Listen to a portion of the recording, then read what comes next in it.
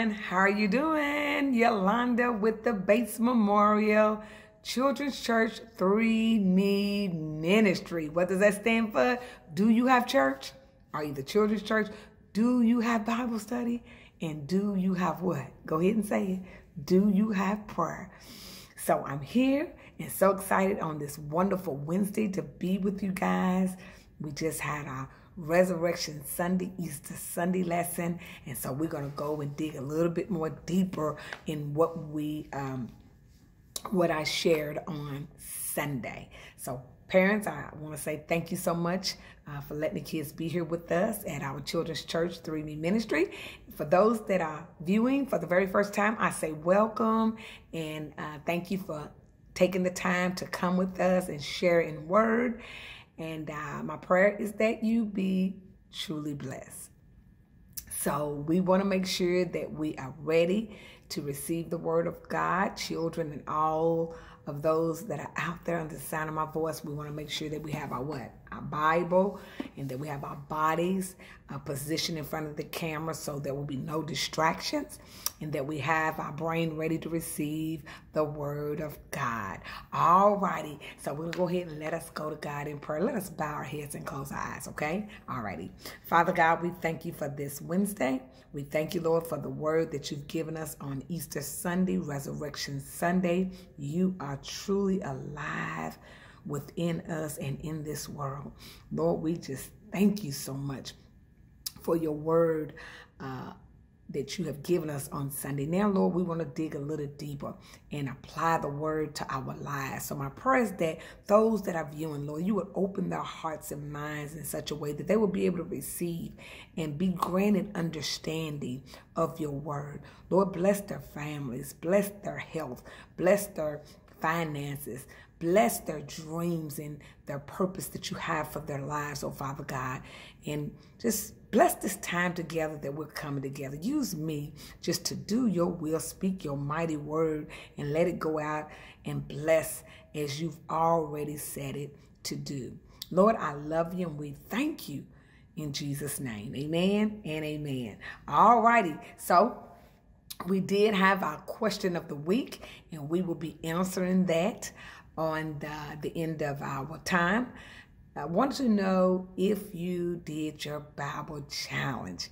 John chapter 20, reading the whole entire chapter. I pray and hope you did, and maybe it was some individuals out there, you went a little farther, and I encourage you to go a little farther to read Colossians chapter 1 in its entirety. And I'm going to tell you guys, when you read that word, there's no way you can read it and read it to understand it, and God don't move in your life. So I just encourage you, those that are not reading, start reading. Those who have kind of slacked off a little bit, get back in there. It's not too late. We always can do better. Don't beat yourself up, but just get back in there and start opening that word each and every day and let God bless you, speak to you, and just do some amazing things in your life like you really truly want to. Live that abundant life. All righty. So we did speak about on Sunday about Easter, and we did say that we at Base called it Resurrection Sunday, right? Because Jesus rose on the third day. We talked about God's big story, and this Easter, the Easter Sunday of His resurrection, is the big story. Why? I really believe with our heart, because God want to do big things in your life, my life, and everybody else's life. Okay, so we talked about.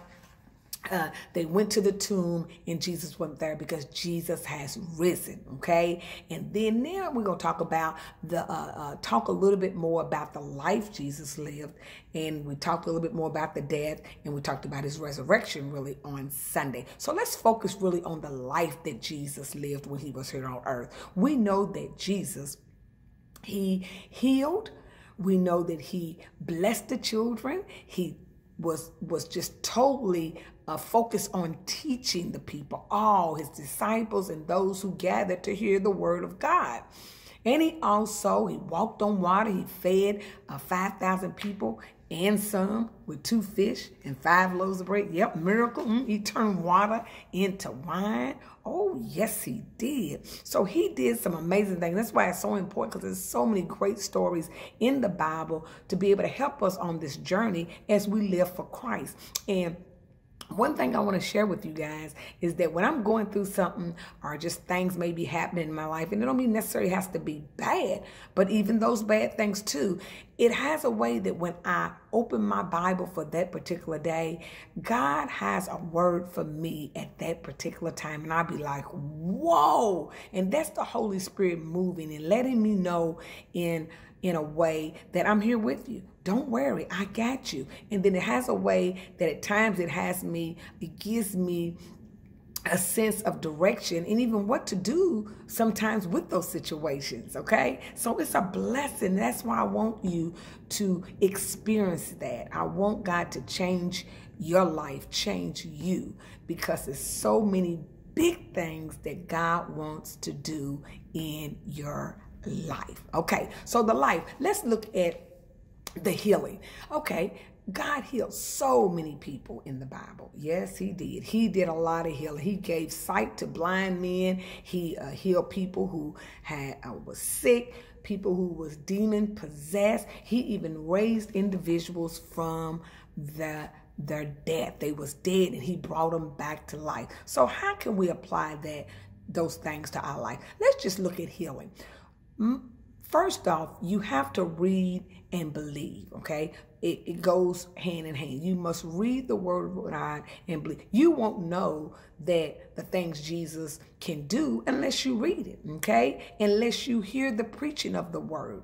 And as you study in the word of God, and then once you do that, you start believing, the Holy Spirit start moving, and you start developing the relationship with Christ. You find yourself talking to God throughout the day, and you develop this yearn of wanting to come closer and closer to God. You start fearing God in a way, not being scared of God, but fearing God is to shun everything away that is not of God, okay? Wanting to please God in all things that you do.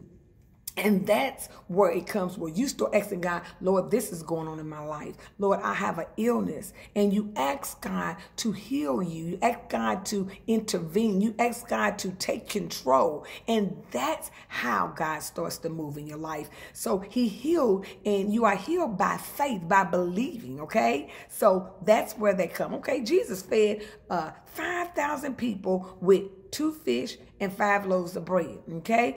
He took that and he blessed it, and he trusts God, and he fed all these people. That's called a what? Anybody know what that's called? That's called a miracle. Yes, it's called a miracle. And Jesus is still operating in miracles today, but it's based on our faith and our belief in what we believe in Jesus Christ. And it comes back again. You got to read that word, engage in that word, and let that word become your very life. Amen. Because the word is powerful. The word changes you. And so miracles do happen. The Bible says God is the same God yesterday, today, and forevermore. He never changed. It's up to us whether we're ready to change and become more like him. So miracles are there. I've seen him. He's done miracles over and over again in my life, and I want that for you. But who wants it more?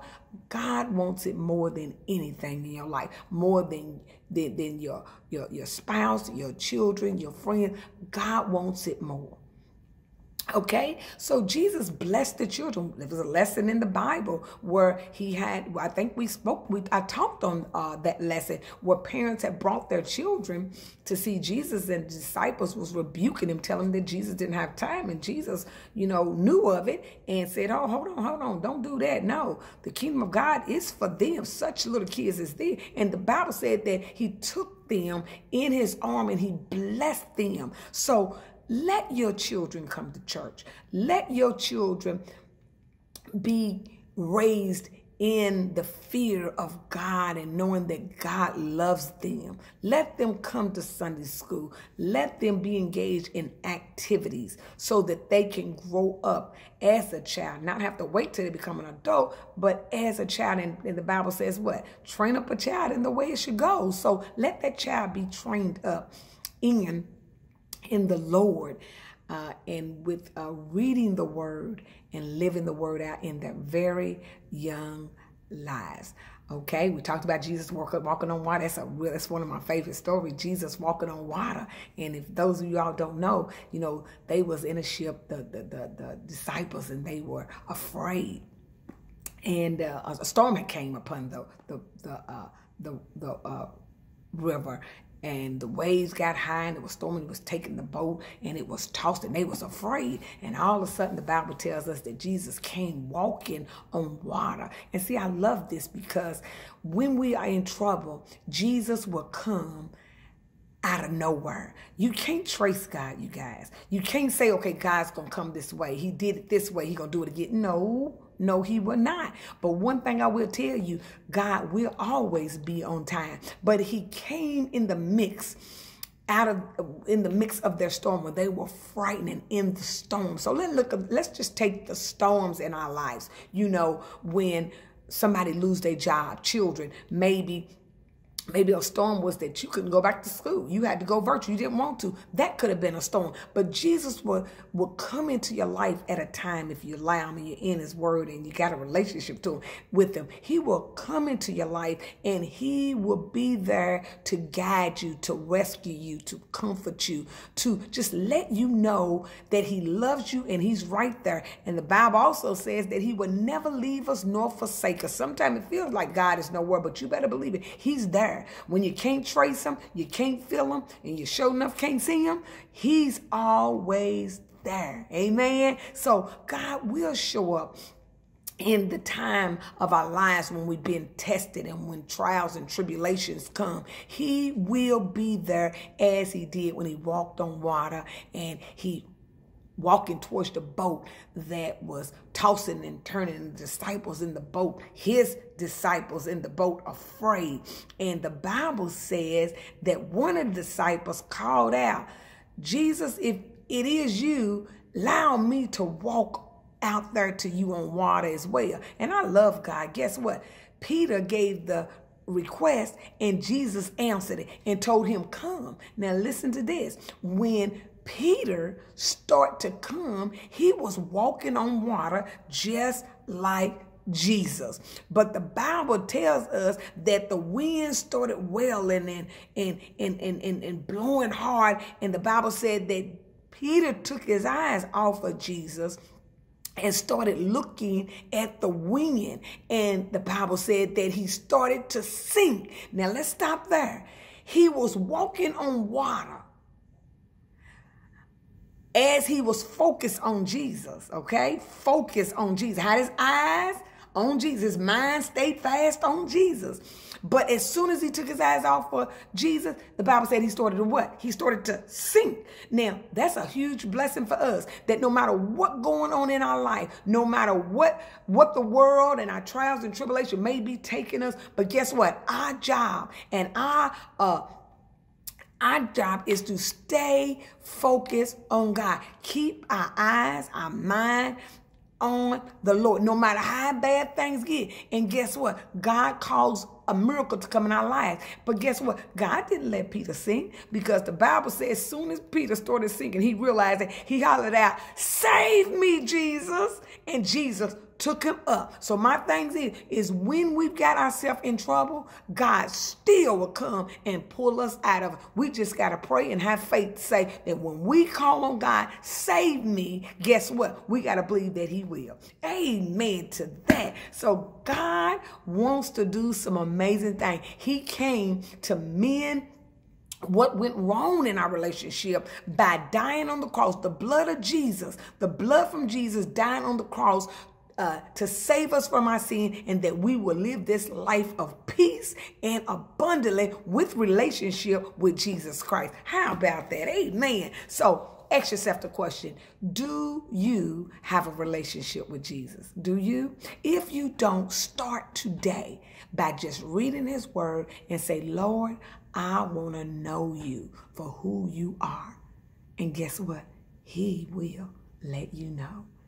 All righty, I'm done. I'm going to go ahead and give you this question of the week and see if you all got it right. I hope you all looked that up in Psalms 8:9. And it says, "O Lord, our Lord, how majestic is your name in all the what?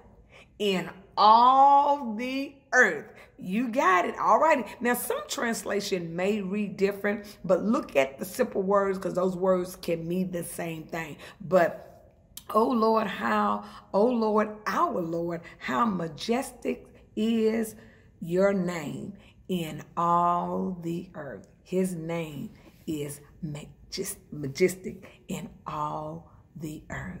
All righty. So, had a wonderful time with you guys. Just continue to read your word, start your personal relationship with the Lord, and ask God just to show you who he really is. And be ready, because guess what? He's going to blow your mind and blow your life into a beautiful way in the way he intended.